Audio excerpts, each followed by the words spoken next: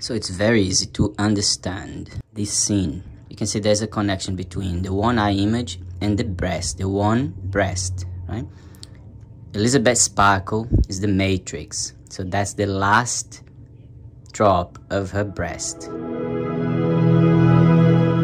So she is the matrix, she feeds the next generation, but she's in the end, right? That's the last drop. So you can see that, understand that in terms of the end of the matrix, the end of the simulation, the apocalypse, the very end of the world. That's why this scene is weird and very covered in blood, right? That's the last drop. Now, the other reason why you see this is because Elisabeth Sparkle is the matrix. She's the mother. So she will be this one breast that will feed the next generation.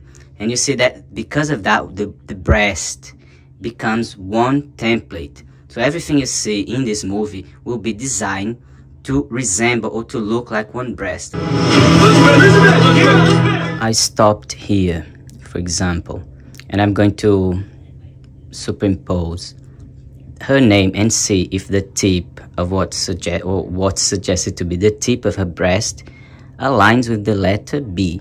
If I have a match, I will say that's definitely was based on the breast template, and it's really simple to prove.